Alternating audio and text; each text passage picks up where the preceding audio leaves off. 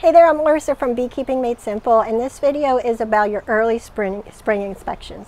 Now, overall, when you're checking your hive, you're looking for the same major things: healthy queen, food, see if they need space or have too much space. But there are different goals of the bees throughout the year, and as a beekeeper, it's good to know what your bees are trying to do, and then you'll know how to help them. So in the early spring, like when you're first getting your bees, when they're first leaving the hive and breaking that cluster, it's like 50 degrees Fahrenheit to maybe 65.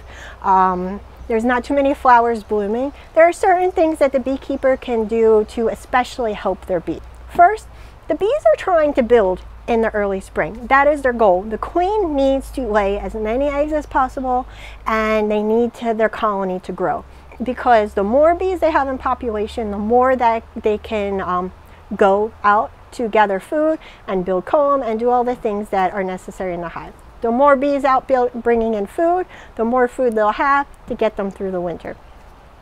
So that is their goal, is to just build as much as possible. And in order to do that, they need food. They need pollen, and they need nectar, because that's how they will, one, make honey, but also they need to consume a lot of honey in order to secrete wax and build that honeycomb.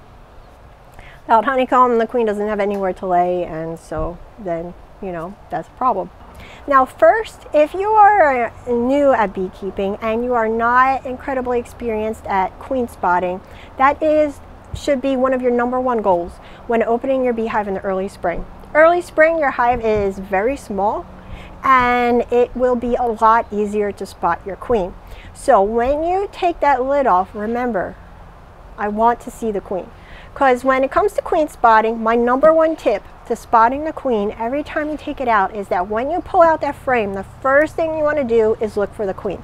So you open up the hive, you take off the lid, you pull out that first frame, you count to 5 while you're looking. 1, 2, 3, 4, 5. You don't see the queen, you flip it over. Count to 5 again. Don't see the queen, then you can flip it over and spend a little bit more time looking, and you don't have to be so strict about how much time you take.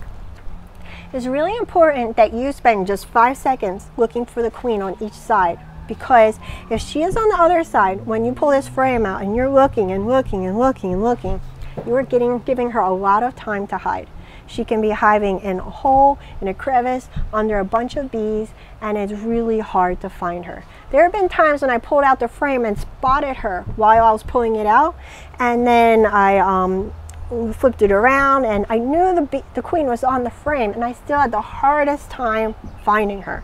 And it was finally only after I just kept on flipping it around that she was over here on this end bar. And every time I flipped it to this side, she went over to that side, and then I went on this side and she ran over to that side. Or there might be a little bit of a hole in the comb or something, and she kept flipping over from side to side. They do it. It's not obscure. It is something that they do. They don't like the sunlight. They're in the dark all the time. You pull it out, they hide. Not all queens, but a lot of them do. So you pull out the frame, look for the queen, look for the queen. You don't see her, then go through the checklist and fill out what you need to. Look for other stuff, put it back. Next frame, first thing you do, look for the queen, look for the queen, and then you can do whatever else and put it back. Start with the uppermost box and work your way down, because sometimes the queen will jump off one frame onto the next, but sometimes she'll jump from one frame down to the lower box. The next thing you want to do is just have a handle on your varroa mites. Early spring is a great time to put a treatment in. It's probably been a while since the bees were treated for mites, or maybe you bought your bees from a farm and you have absolutely no idea what their varroa mite management plan is. So it's great to just make sure that the mite levels are low. And once, if you're a beginner at this, you know, just put a treatment in to make it easy, and then the next year maybe you can avoid this treatment once you have a handle of how good your hives are doing, how well they deal with varroa mites on their own, and how well you are doing at managing varroa mites naturally. Otherwise, since your hive population is low, other things you can do is take a mite count and see how high your mites are. If you have a number of 3 or higher, you're going to want to put a treatment in. And so you're going to want to do a mite count using a powdered sugar test. And I have a link to a video that you can watch on how to do the powdered sugar mite test. A great treatment to use at this time of year is Apivar. I have a link to more information about treatments to use in the early spring. But just keep in mind, this is a really important time for the queen to be laying. She releases pheromones, and some of these treatments that use a strong smell, like the formic acid and the Apigard, which are more natural, can potentially cause a hive to go queenless. The other thing you want to do when you're opening the hive is you want signs of a healthy queen, because to be honest, it's not really a big deal if you see the queen. I just want you to get good at queen spotting while your hive is small and it's easier. But when you're usually opening a hive, you don't have to find the queen, because you want just signs of a healthy queen. Any old queen in the hive doesn't mean that the queen is healthy, and a hive with a unhealthy queen is just as bad as a hive with no queen. So you're looking for eggs, larvae, and capped brood. I have a link to our identification guide. Print it out, put it in a plastic sleeve, stick it in your notes so that you just have a reference, an easy reference from when you're out checking the bees. But you know, the eggs can be hard to see, so if you're using foundation, I recommend the black ones. It's a little bit easier to see that little white egg. The very small larva can be hard to see, but the much bigger larva before it pupates is really easy to see. So the way it works is that the queen usually lays in like the spiral pattern so that she doesn't, you know, miss cells while she's laying. So if you're seeing those really big white worms in the cells, and say, you know, like over here, just look over here, and you'll probably shine a flashlight or the flashlight on your phone in there and go like this, and you'll probably start to see a little bit of a shine, and those are teeny little larvae floating in food. And then go a little bit further over, and that's when you'll start to see the eggs. That's what you want to see. You want to see the brood and those three different stages: eggs, larvae, and capped brood. And if you're having difficulty telling the difference between capped brood and capped honey, capped brood, you can see that definite little hexagon shape over each cell, whereas capped honey has kind of this bumpiness over an entire space. And then you also want to make sure that it's not too spotty. These might be new queens, they just started laying, so it might be a little spotty, but again, they're laying in that spiral pattern, so you should see a pretty solid covering. You shouldn't see like an egg, an egg, an egg, and all of these gaps in between them. You might see gaps in between the capped brood as they hatch, but you won't see too many gaps between the eggs and larvae. But again, give them a couple weeks, you know, to get their equipment up and running before you assume that your queen is a dud and not doing well. And if she isn't doing well, you know, after a few months, that's the time to pinch her, and I would purchase a new queen from a local farm, as local as possible, so that your hive has a chance of surviving the winter. Because a poor laying queen that's not very healthy is not going to survive the winter.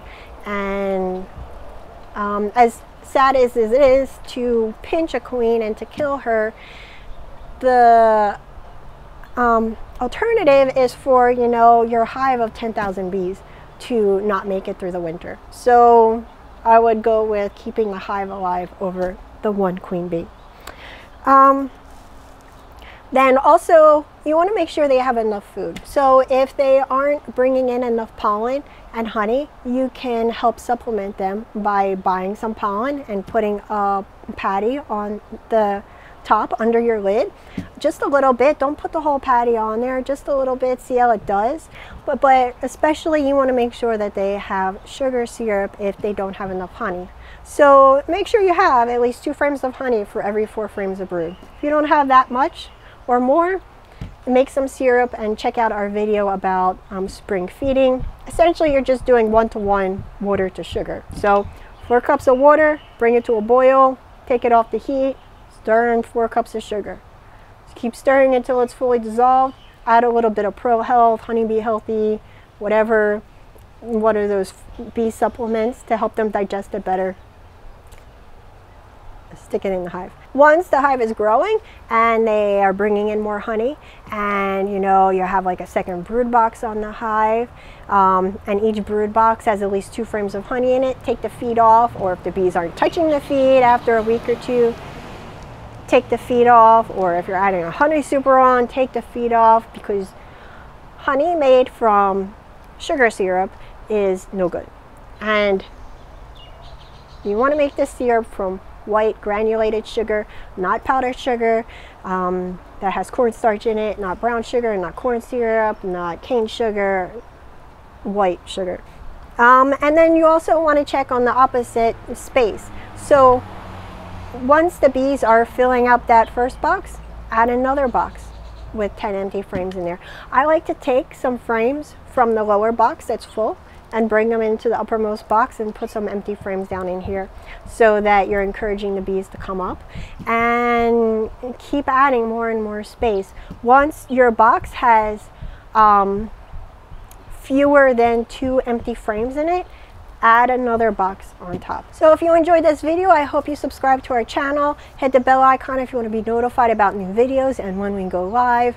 And don't forget, we have an online beekeeping class where you can learn about all this stuff and more in one space, and you can pay for the mentorship or opt out of the mentorship, which allows you to email me with questions directly whenever you have them about your bees and getting started over the years.